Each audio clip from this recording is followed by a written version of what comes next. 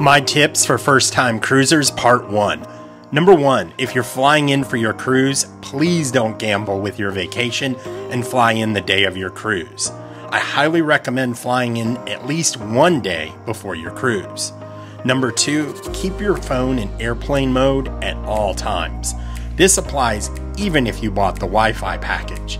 If you don't put your phone in airplane mode, your phone will go into international roaming and you could see a bill for thousands of dollars. And number 3, pack your bathing suit and flip-flops in your carry-on. When you arrive at the cruise port, you'll drop off your bags to someone that'll get them on the ship. Sometimes it can take hours before you see your bags.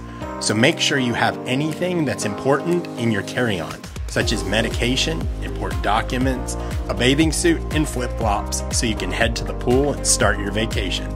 Stay tuned for part 2 and more cruise tips and tricks.